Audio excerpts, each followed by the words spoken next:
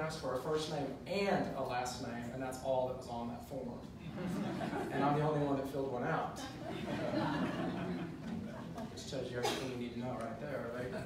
I normally like to start out with a political joke, but I don't approve of political jokes because I've seen too many get elected.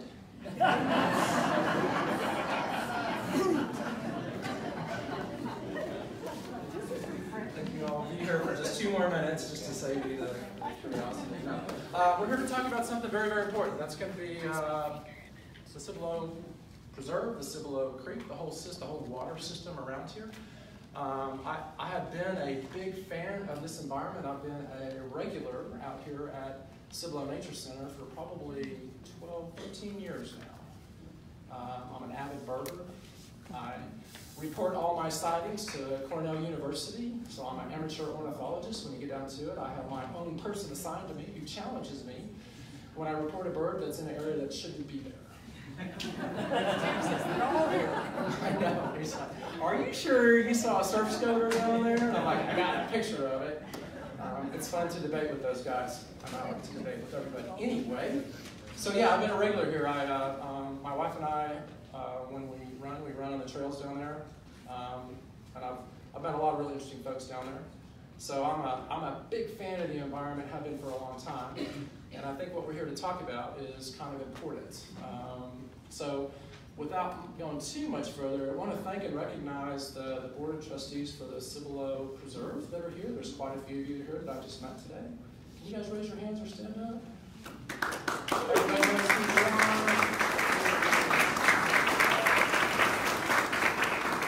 I know absolutely nothing about the Nature Preserve. I'm going to go on a tour on it here in a couple of weeks, and I appreciate you guys inviting me out there. I only know Cibolo Nature Center and Farm. We also have a lot of folks from the university. Just want to thank the students and the professors who have done so much work in and around this area. I'm aware of some of the stuff that UTSA and others do, and thank you guys for all the things you do for this environment. And then to the staff at Cibolo Nature Preserve, thank you guys for what you do. Cibolo Nature Center. You guys have been always friendly to me. I've done all kinds of things out there. The nighttime, what's it called, the Moonlight series. I've been there with my dog running around on a leash. Some of you might remember that. Anyway, it's good stuff. So I got some interesting news last night that's timely. In my role as city council and as mayor-elect, all of a sudden a lot more information is shared with me. And I got this email last night at 5:30, and I wanted to read it because it actually applies to what we're talking about today, if you'll indulge me. It says the TCEQ call today, and the draft 303D list. Do you guys know what that is? Yeah. That's the bad list. Yeah. For those that don't know what that is, that's a list of impaired water bodies. So the TCEQ called last night, and they have indicated that I can't read it on the glasses.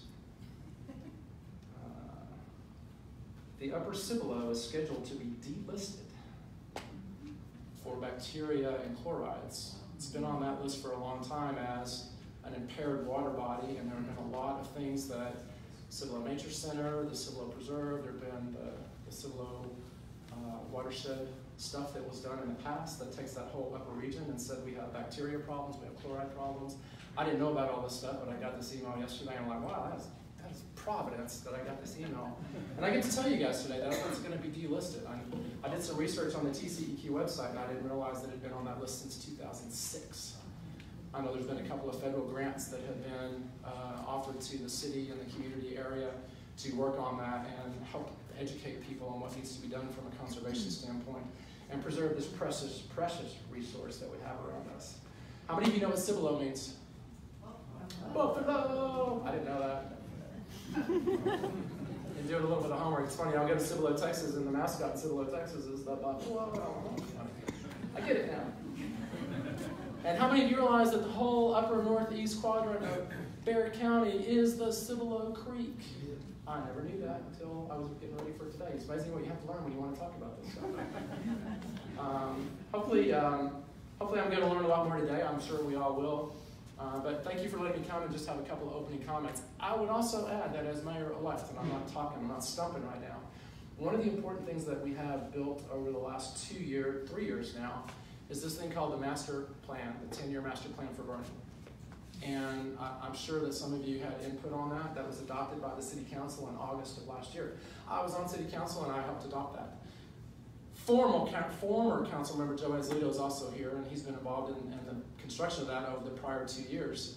That master plan to me is really, really important because it says, what does this community, not just the city, but what does this community want to be in the next 10 years as we continue to grow up?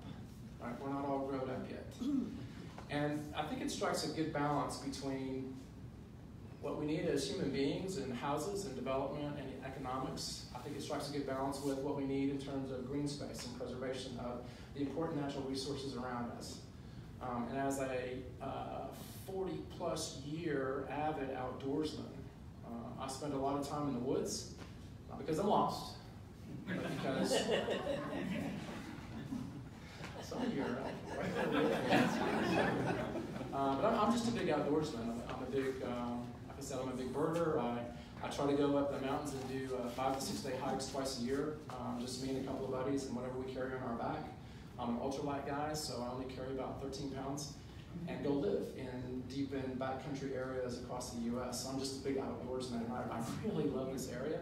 I love that our master plan is trying to balance the good parts of nature with the good parts of responsible human beings, and we got to balance that at all times, and we can't lose sight of that as we continue to go forward. And that's some of the stuff that I'm excited about influencing, certainly with a much more inclusive hand as we go forward. Woo.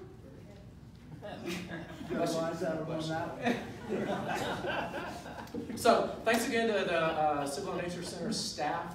Like I said before, I've met many of you. You don't remember me, but I've talked to you over the last 10 years. You guys have been awesome. You've always been very welcoming, and it's a great facility.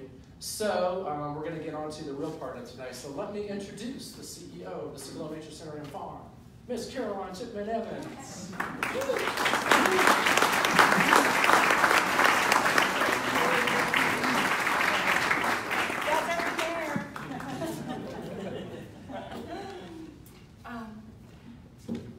Tim, thank you. We are very grateful that you filled out the form, first name, last name, and that you will help lead our community through a time that has such opportunity for conservation. We are indeed grateful. Thank you everyone for coming. This is the second annual Lende lecture series. My friend and hero, Andy Sansom, is going to be speaking to us today, and we couldn't be more thrilled than to have the honor of having Andy. Thank you, Andy. This event is possible in memory of Bill Lende because of the vision and the generosity and the partnership with the trustees of the Cibolo Preserve. And we are so grateful to call you partners and to have been working together for close to 30 years, really, to protect what we can of our precious resource, the Cibolo Creek. So the Cibolo Creek and this watershed is part of the fabric of our community and who we are. It defines us in many ways, and many of you have been here a long time and have come from the history of our community. Some of you are here to make history in our community. I have the great fortune of having come from many generations of family that has lived on the Cibolo and loved the Cibolo. And I've been inspired all my life by stories of the Cibolo. And I wanted to share with you a story I came across again, came back out of the cedar chest recently. My grandmother lived at Sutsis, which is a house on what was the original Herf Ranch, right above the Fern Bank, which is protected now by the Cibolo Preserve. She loved nature and had a very short life. She died at 18 years old in childbirth with my mother and Aunt Carolyn. But before she died, she wrote this story. And I wanted to share it with you because I think it is a story that we all can relate to. And it's just a little bit of why we love the Cibolo from our hearts. It's called A Description of an Outdoor Scene. As I walked down the little path, gathering flowers from each side, I thought that it was by far the loveliest spot I had ever seen. The trees grew very close to it, so close sometimes that I had to stop and push the branches out of the way. Under the trees grew the first anemones of spring, and the moss on the path was as soft as a carpet. In the distance, I heard a bird singing and the faint trickling of water, creeping along slowly so I might catch a glimpse of him. I came to a tree entirely covered with fragrant white blossoms. I could not resist, and I had to gather a few before I could go on. Suddenly, the path turned to the left and down a gentle slope, all covered with moss and flowers, and the path turned into steps leading down to a glade where a spring of clear water bubbled. On the little bank around it grew maidenhair ferns. Suddenly, quite close, the clear, sweet notes of the birds rang out, and looking up, I saw perched on the branch of a wild plum tree the brightest bit of crimson against the bluest sky. Wow. She wrote this when she was 16. And Candace, this is my gift to you for keeping the fern day. All right. It's still there.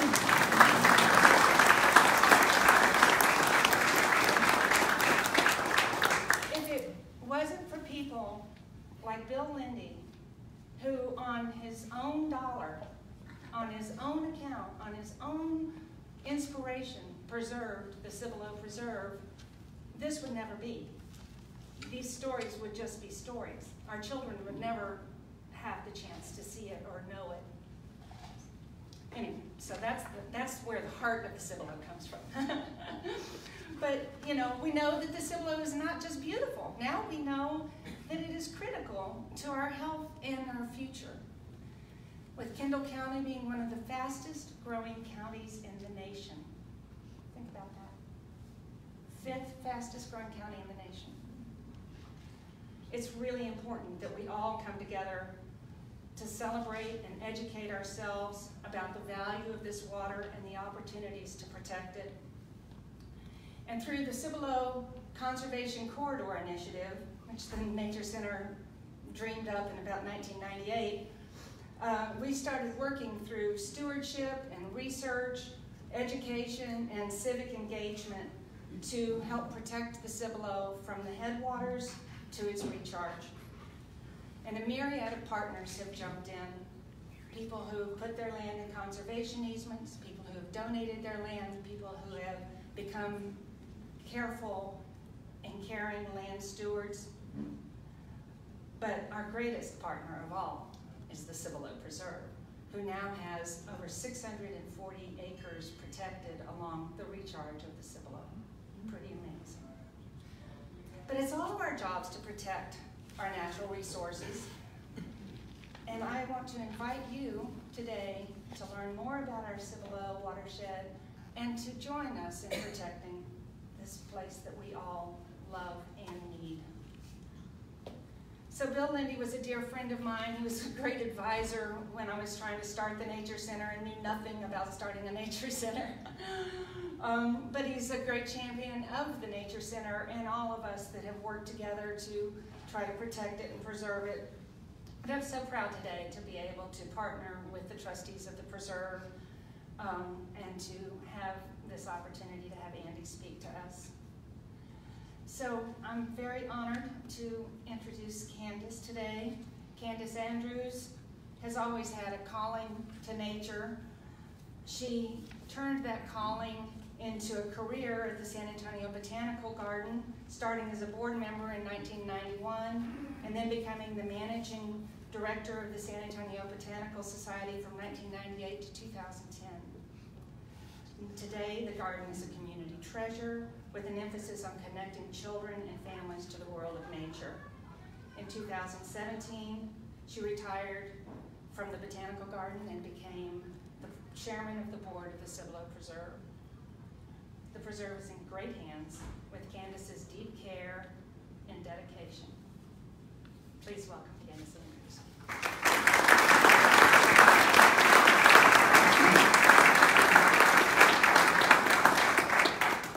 What a wonderful crowd to see today. I had a chance to see so many people I haven't seen in a while, and the weather ended up cooperating. It was sort of a scary morning. I live in San Antonio, and so it's interesting to see everything develop. But on behalf of the Board of Trustees, I want to say thank you for being here. And there's just one person missing who would especially enjoy Andy's talk today, and that's the late Bill Lende, who had the foresight to establish and endow the Cibolo Preserve in 2008 as a 501c3 nonprofit organization. It protects and preserves his beloved former Herf Falls Ranch, now 645 acres in size, with 1.5 miles of the Cibolo Creek flowing through it.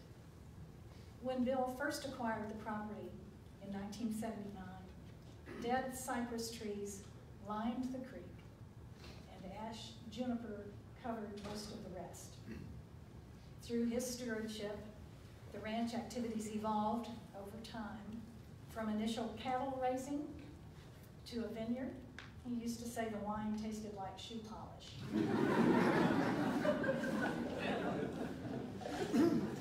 To axis deer harvesting, and finally to plant nurturing. When a wildlife biologist told Bill that he had had no tree regrowth in 25 years, he realized something had to change. Now it's a place that truly protects nature through research. And that research is absolutely thriving. More than 50 projects have been successfully conducted, and we thank our wonderful partners, and that includes our co-sponsor today, Carolyn, for this lecture series, the Cibolo Nature Center. What fine projects your fellow citizen scientist volunteers have conducted over the years at the preserve, and what terrific people Bill met at the Nature Center campus. A few names immediately come to mind. Former Education Director Jan Reed, geologist Bill Ward, and Texas Parks and Wildlife biologist Rufus Stevens. But that list goes on, and a lot of you are sitting here right now.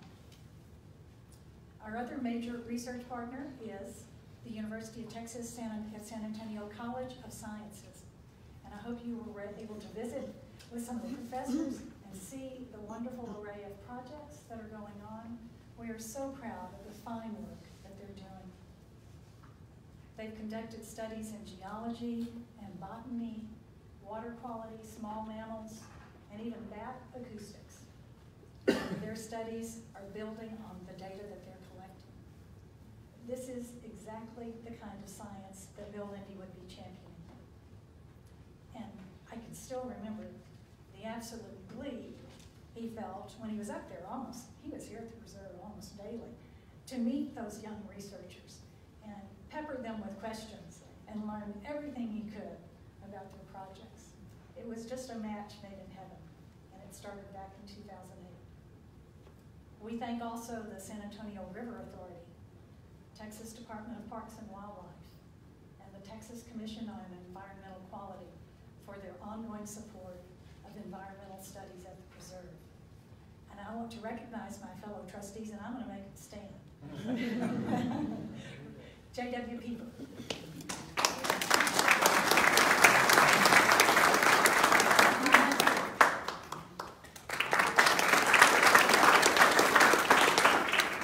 Christina Bergman.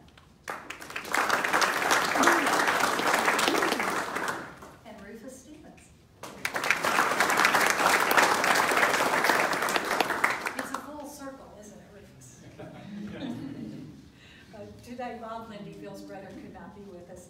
And Chico Newman was going to try to be here, but it was going to be a squeeze. And I don't think that I see Chico with us. But thank you, guys. We are a team together. We've gotten to know one another so well, and we work together so well. So I thank you from the bottom of my heart. It's a team of people that Bill Lende hand chose. And these were people important to him. So what an honor now to introduce Dr. Sansom as our keynote speaker. From everything I hear, Andy, you are Mr. Water in Texas. Formerly Executive Director of Texas Parks and Wildlife, he serves as Executive Director of the Meadows Center for Water and Environment at Texas State University, where he coordinates university policy and research related to freshwater resources, manages the headwaters of the San Marcos River, administers the most extensive freshwater environmental education program in Texas, and supervises the training and coordination of more than 1,000 volunteer water monitors in rivers and streams throughout Texas. We couldn't be more pleased to welcome you to Bernie.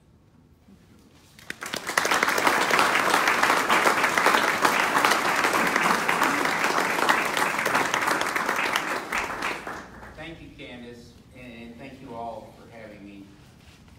Candace has just shown you that she possesses, forgive me, Jim, the most important characteristic of a politician, and that is that with that introduction, she was able to make things sound better than they actually are. Which always reminds me of a man who was trying to get some insurance for his family, and he was filling out the forms, and he got to the part where he had to say what had happened to his parents. Well, the problem was his father had been hanged. And so he didn't know exactly how that would go over, but in order to make things sound better than they actually were, he wrote on the form that his father had died at the age of 69 while participating in a public ceremony when the platform collapsed.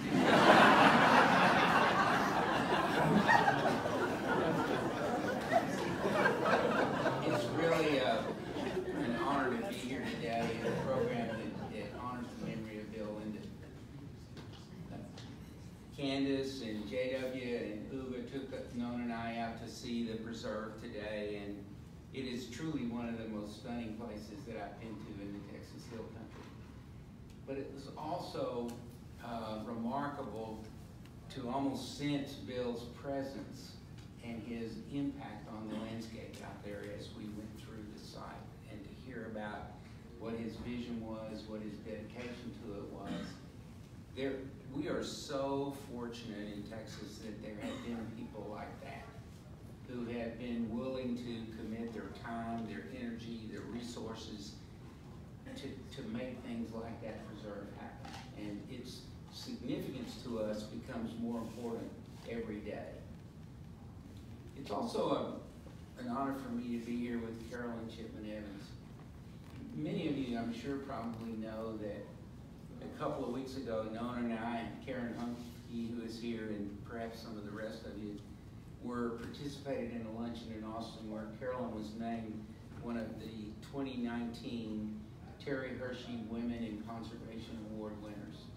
And that is the highest award that women in conservation can achieve in Texas, and it was inspiring to be there when Carolyn and the other women who received the award were honored.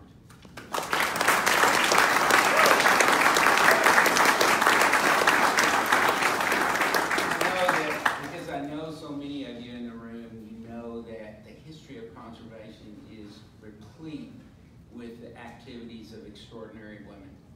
And we were very long overdue in this state to create a program that honored women who have done so much to help us protect the resources of our state.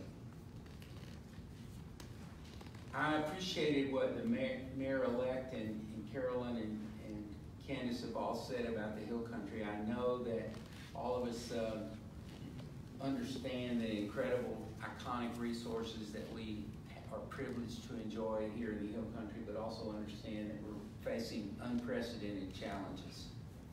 I grew up in the Houston area where the rivers are slow and murky, and came over here to visit relatives along the Guadalupe above Hunt every summer. Nona and I spent our honeymoon in an old family lodge on the Guadalupe above Hunt.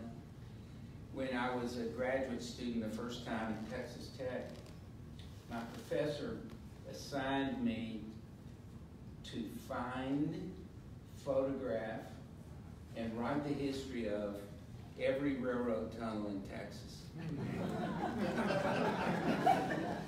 Well, it turned out there was only 5.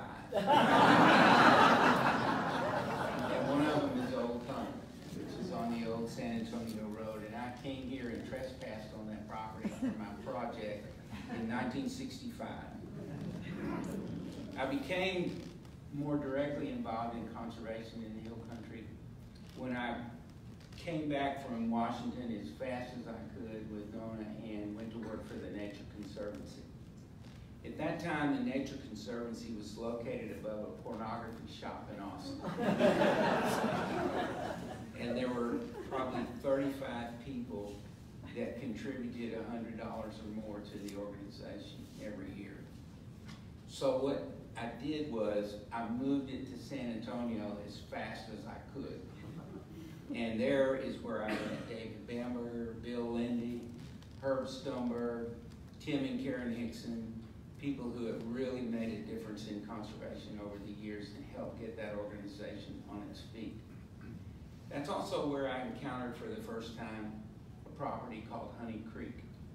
And I hadn't really done my homework, because if I had, I would have found out that the Nature Conservancy owed $3.5 million on Honey Creek with absolutely no possibility of paying it off. By the way, that's where I first met J.W. Pieper, was at Honey Creek.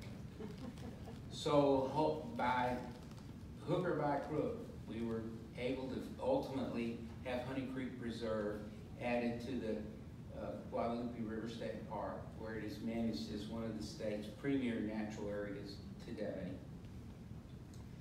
Where our offices, I was telling some of my friends here today that our offices in those days in San Antonio were located in the building known as the Crockett Block, which is the early 20th century building that is between the Hyatt and the Alamo, and our offices face right in the front door of the Alamo.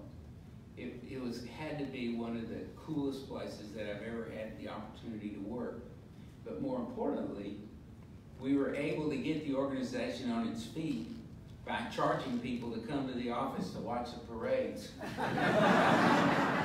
we would set up a buffet and have some wine, and people would come, and we reserved places on the sidewalk, and we finally got the organization in the black. So, not only because of Honey Creek, but because of other projects that we did in those days with Texas Parks and Wildlife. Many of you, it's hard to imagine that now we're talking 1986, that the state legislature became extremely critical of Parks and Wildlife for not acquiring enough land. The last time this state ever passed a bond issue for the purchase of parks, and is still true today, was when John Connolly was governor.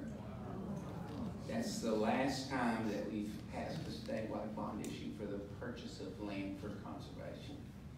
And that was passed during Connolly. And by 1985, they still had $25 million of it left. And it was a $75 million bond issue. So in 20 years, they still had a third of the money unspent.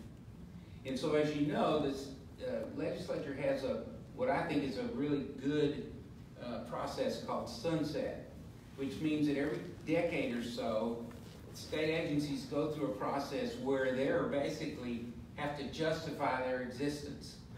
But it also gives stakeholders and legislators the opportunity to bring reforms to the agency. And one of the things that was brought down hard was that we needed to acquire more land, particularly natural areas in Texas. And so I went to work for the Parks and Wildlife Department as a land guy. Basically, what I used to say, I was a Century 21 of Parks and Wildlife Department. And I was I've always benefited from being in the right place at the right time, because I went to work there in December of 1987, just in time for the savings and loan crisis. So I had $25 million, and about half of the state was for sale.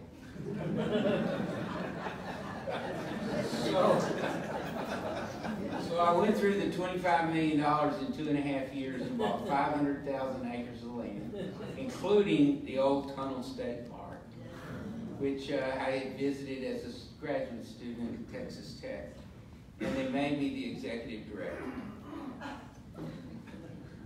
And I will tell you that I've had a sensational life, but that was an unbelievable privilege to work with people like Rufus Stevens all over the state. Parks and Wildlife has probably the lowest turnover of any state agency, and it's because people are so dedicated to their jobs and do such a wonderful job for the rest of us. But there were things that I was not prepared for. I remember the first day that I went to work, I was shaving, getting ready to go, and I was listening to the radio, and I heard that an oil spill had hit Galveston Bay, and the Parks and Wildlife Department was in charge of cleaning it up. But on the second day of the job, I got to ride the battleship of Texas from its berth in the shipyard with the governor of the state to its permanent home in the San Jacinto Battleground. I had the most wonderful experiences rafting the Rio Grande with former Governor Ann Richards. And I remember one evening I came home from one of those trips, and I was telling Nona what a wonderful time I'd had, and I couldn't stop talking about the opportunity to visit with the governor of the state about conservation, not only in Texas, but in Mexico as well. And I got a call about 11 o'clock at night saying that one of our Texas game wardens had shot and killed a man in East Texas, and they were waiting for my instructions. So there were things that I ended up having to address that I had absolutely no preparation for, and grew up in a hurry. I got the opportunity to see more of Texas than most people should be able to see in a lifetime. I began to understand the incredible diversity, not only of the landscape, but the cultures in Texas. But I got called just about every name it's possible to call anybody in Texas. And someone said to me one time, that's a big vocabulary. One of the things I learned in a hurry was that although buying land is the fun part, managing and operating it is the hard part. And I used to say that the good news was that fewer people were smoking, because the entire state park system at that time was supported by taxes on cigarettes. 2 pennies per pack went to state and local parks across the state. And that plus the revenue that you collect when you enter a state park or in a campground, that was all the budget. Half of the number of people that were smoking when that law was passed were smoking in the early 1990s. And so the revenue in real terms had dropped by half. So I figured, well, this is easy. I'll find a friendly legislator that's willing to raise that 2 cents to 4 cents, and at least we'll get back to even. Well, I found a guy that was willing to do it. He introduced the bill, and on the first day of the legislature, all of the cigarette tax money had been taken away from Parks and Wildlife. So now we're at 0. So I spent the whole first 3 months of the legislature trying to figure out a way to get the money back. And finally, the chairman of the Senate Finance Committee, who was a great friend of Parks and Wildlife, Senator John Monford from Lubbock, said, there's only one person that you're going to be able to talk to about this, and that was Lieutenant Governor Bob Bullock. So I got an appointment with Bullock, and I went to see him, and I'm sitting across his desk, and he's got his feet up on the desk. And the first thing he said to me was, I shot 325 quail in one day. I figured that was just to get me off guard. Then he looks at me and he's chain smoking. And he blows a big puff of smoke in my face and he says, what do you want? I said, Governor, I'm here to see what I need to do to get that cigarette tax restored. We're not spending that money on parks. We're going to spend it on cancer research. I said, well, that makes sense to me, but we can't go cold turkey all at once. You're not listening to me. No more cigarette money for state parks. I said, well, Governor, what are my alternatives? Takes a deep breath. Suicide.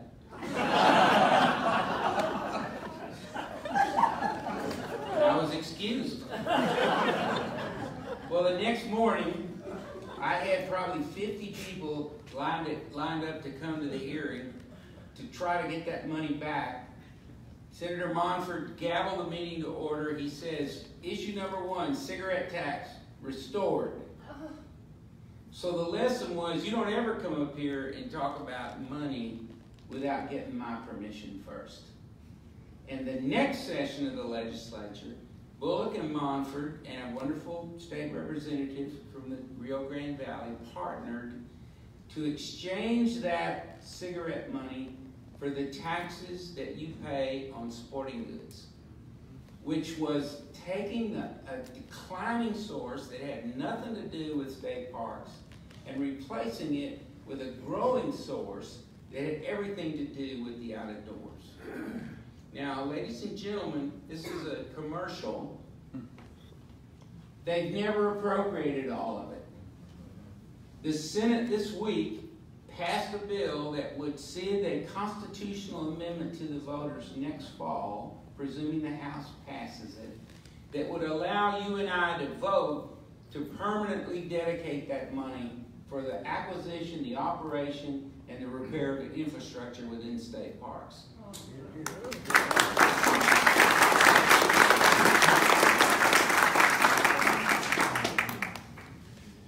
I told you that I learned stuff.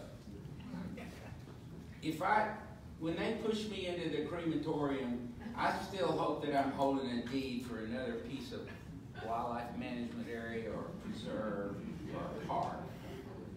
But I also learned that if the state gave a guy like me the entire state budget, everything, for highways, hospitals, prisons, everything, to buy land with, it would only change the amount of land in public ownership by maybe 1%.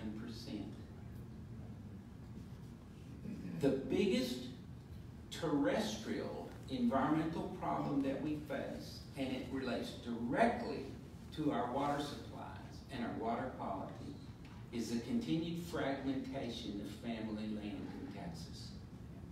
Larry and Liz O'Neill are my neighbors at Stonewall. We had a pipeline built across our land in 1928. In 1928, in order to get all the way across Gillespie County, which we still consider today a rural county, they dealt with 12 landowners. In 2011, that pipeline was removed and repurposed down in the Eagle Ford, and they dealt with 250 landowners. Our landscape is coming apart as we speak. We have to find ways to keep ancestral people on family lands. And I want to tell you something. Because of good land stewardship by private landowners in Texas, the landscape is better than it was prior to 1900. If you want to look at accounts, biological accounts of Texas between, say, 1885 and 1905, all of the timber in East Texas have been cut. The rest of the state had been so overgrazed. We lost 15 inches of soil in the hill country, such that by the time Lyndon Johnson began his ascent, the hill country was the poorest place in the United States along with Appalachia. And it was because of terrible, terrible abuse of the landscape when the Europeans first came out of the trees to settle our state. The state is in far better condition today than it was prior to 1900. And yet, we lose rural and agricultural land faster than any other state. We lost probably 2 million acres of rural and agricultural land between 1997 and 2007 alone. So there is almost nothing more important for us to do, both for our recharge areas, our watersheds, our wildlife habitat, and all of the things that we get from the landscape, than trying to find ways to keep private landowners on the land and doing the right thing for the rest of us.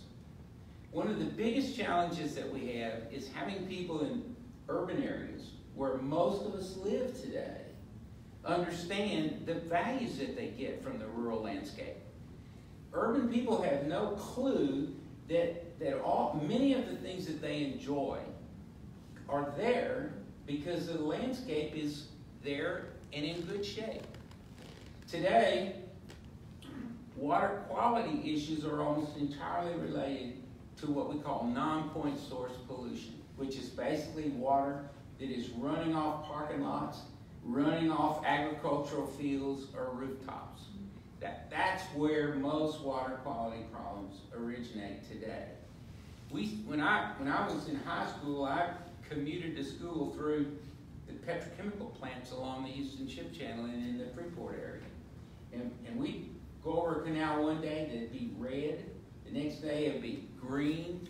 Well, we got a handle on that, thanks to the Clean Water Act, what we call point source pollution, where you can actually point to a discharge, has been pretty much resolved. So the issues that we face in terms of our water quality are related to the management of the landscapes within our watersheds. And that's why this effort that is centered around the Cibolo Creek Preserve, that is extending beyond and up and down Cibolo Creek to protect that watershed, is so critical. Many of you know that my wife and I have had a 40-year relationship with J. David Bamberger. And it's only become apparent to me recently that the water that comes off of the Bamberger Ranch near Johnson City is something like 1,500 acre-feet a year. And it flows under the Congress Avenue Bridge and is consumed by people in Austin. And yet, most of them have absolutely no clue that the management of properties like that mean everything to their ability to have clean supplies of water. The other issue that I think is plaguing us is the fact that we treat groundwater and surface water in Texas as if they were completely different substances. So think about the Blanco. The Blanco starts here in Kendall County. It flows southeastward toward where I work in Hays County. And before it gets to the Hays County line, it goes right back into the aquifer through the riverbed. It flows underground to a sensational spring called Jacob's Well, which many of you may have visited, which is at the headwaters of Cypress Creek. It comes back up out of the ground at Jacob's Well. It flows down Cypress Creek through the city of Wimberley and back into the Blanco. Now, if you just wanted to get a water rights permit to take any appreciative amount of water out of the Blanco, it would be denied because it's already overcommitted. But if you want to go up above Jacob's Well and drill a hole in the ground, you can pump just about as much of it as you're man or woman enough to pump without hardly any regulation. And it's the same water. If you have children that are asking you what they should do when they get out of school, you might want to advise them to be water lawyers. Because there's going to be a whole lot of litigation in the years ahead between people who have been told, since we were a colony of Spain, that the water in our rivers and streams belongs to the state, and people who live above places like Jacob's Well, whom the courts have recently told that the same water belongs to them. Now, don't let me mislead you by having you understand that I'm an advocate, not an advocate, for private landowners and the interest that they have in the water under their property. Imagine a family that lives out here in the hill country that has been dependent for generations on a spring on their property. Don't tell me they don't have an interest in their groundwater. But if the neighbor sells the water and pumps them dry and the spring goes away, then it means everything to their livelihood and their lifestyle and their way of life. But having said that, we've got to find a way to reconcile our management of surface water and groundwater so that we begin to understand that it's the same resource. Otherwise, we're going to lose some of the most iconic water features that, I mean, they're all around us. And don't believe that places even like the San Marcos Springs, which is the second largest artesian spring in the western United States, could not go away unless we get a handle on managing the water in the hill country. Here's the bottom line. We're going to have twice as many people in Texas in the next 50 years, and yet we have already given permission for more water to be withdrawn from our rivers than is in them today. And yet we're going to have to find water for twice as many people in the next 50 years. This is the most serious natural resource issue facing the coming generation.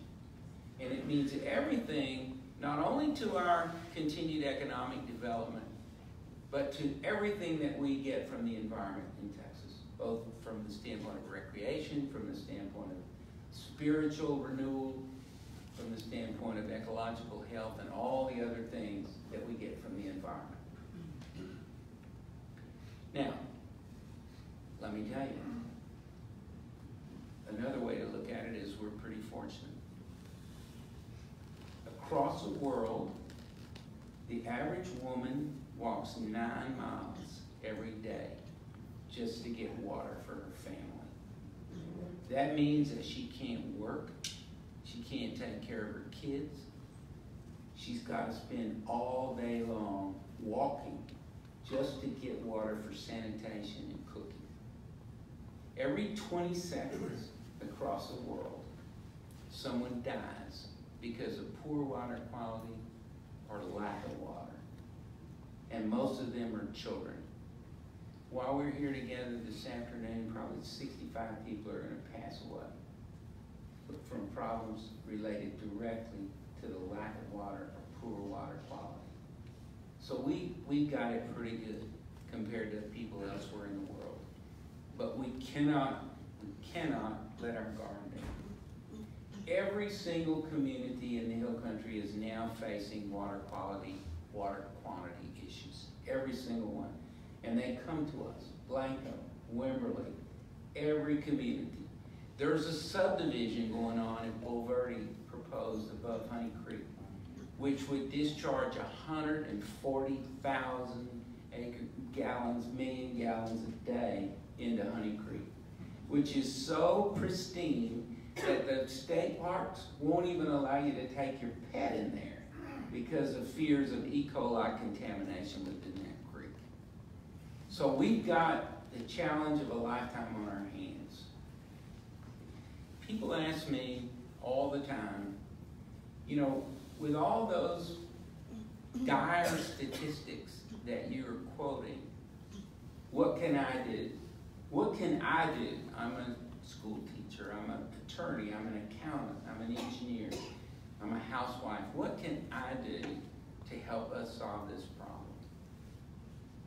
Remember I told you that almost all of us are growing up in urban areas, which means that most children in Texas today are not exposed to the outdoors as they were when I was a child. Back in the early 1990s, when Rufus and I worked together, and so many of my colleagues at Parks and Wildlife, we began to understand how critical an issue this was. And I remember taking a group of African American children from the east side of Austin canoeing on the Lampasas River.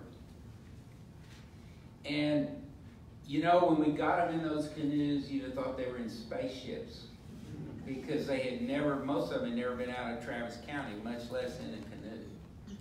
But we had great adult leaders, volunteers helping us with these kids, and within an hour or so, you'd have thought they'd been in canoes all their lives. And we spent about 6 hours on the river, and we got to the sandbar where we were taken out, and one of the adult leaders was standing on the sandbar skipping rocks. And one of these children said, "Did you see what that dude did?" And we realized that none of those kids had ever seen anyone skip a rock. So we got them out of the canoes, and we spent the next couple of hours teaching them how to skip rocks.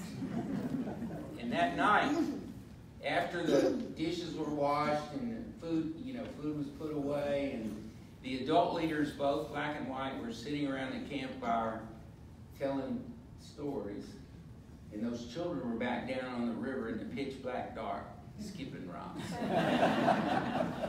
One of the reasons why places like the Cibolo Nature Center are so critical is that they are places where children can understand that the outdoors is fun, that it's crucial to our existence and our way of life, but that they must learn to take responsibility for it. And there's almost nothing we can do that's more important than to make sure that our children get that lesson.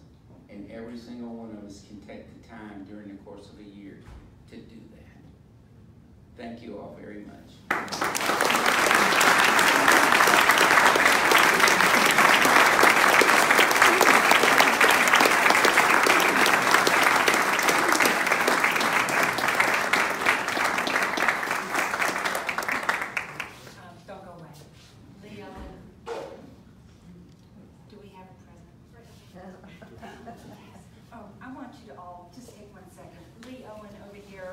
She's awesome. She did awesome.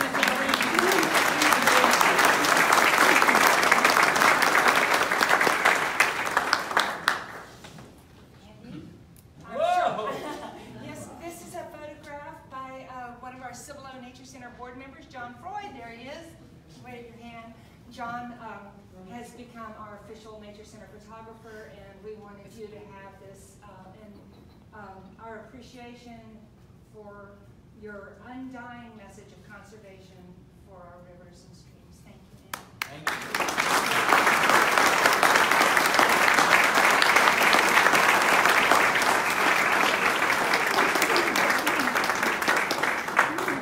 Well, that wasn't inspiring. I'm not sure what was. Thank you again, Andy. I neglected to thank Frost Bank before. We all got to enjoy this wonderful reception, and that was because of our friends from Frost who provided it for us, but they've also been a partner in conservation in our community for almost the entire existence of the Cibolo Nature Center. So we want to thank Frost again for this.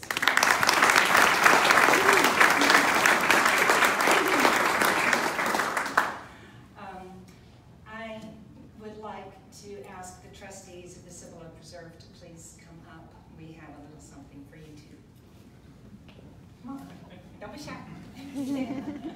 Who's got a camera? I want this in front of me. Okay.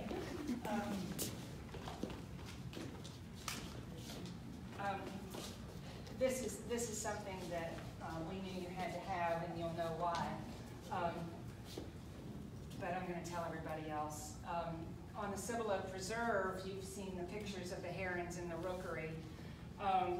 The research on that heron rookery is the longest standing research in the United States. That is an amazing gift to research and to the herons and to all of us. And I want to thank you for this print by David Colton.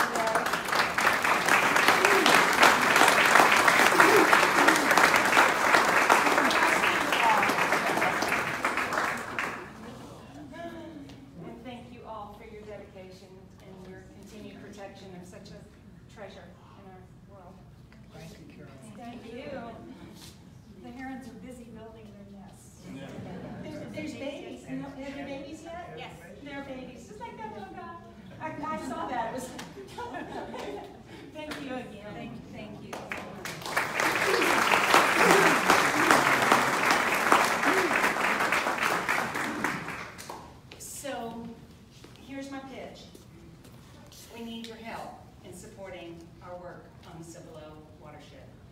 This is not something that the federal government comes in and does for Bernie. This is not something that the state comes in and does for Bernie. This is something that the citizens of our community do. All the work, the 30 years at the Nature Center, all the years of the preserve, this is all done by the care from individuals and the generosity of individuals that makes all this work possible. So we count on you, we need you, but there's several things you can do. One of them, and Andy spoke wonderfully, he set me up perfectly for this. One of these things that you can do is consider a conservation easement on your land. If you have land and you don't want to see it fragmented, you don't want to pass it on to your children to watch them turn it into the next subdivision, you can put a conservation easement on it. My husband, Brent, stand up, say hi, show me your face. Brent, another partner in conservation, runs the Cibolo Conservancy, which is the land trust for our region. If you're interested in considering protecting your land, we can talk about that. And there's ways to do it that can really help protect some more of these wonderful places like the Cibolo Preserve and others, treasures in our community. You can become a citizen scientist. You can work with Donna Taylor. Donna, wave your hand again. Donna manages our citizen science research at the Cibolo Nature Center, and you could be a monitor for the heron rookery, or you could be on the stream team. And by the way, the stream team is how many stream teams started, and how many? What's our with it? Of the 5 teams that started between 1991 and 1996, we are one of the 5 that has been doing it continuously since We are one of the 5 teams for the Texas Stream Team that has been doing it continuously since between 96. So that's pretty amazing. We're consistent, but we are committed. and you too can be a part of that. You can come to the Nature Center and become a citizen scientist, and get your hands in the dirt and your toes in the creek, and be a part of the protection of our watershed. And then, of course, we need your money. So you can always send donations to the Cibolo Nature Center and help us to continue our good work in the preservation of the Cibolo watershed. And I want to thank you all for being here, because just by being here, you're demonstrating your care and your commitment to our precious water resources and our land. Thank you.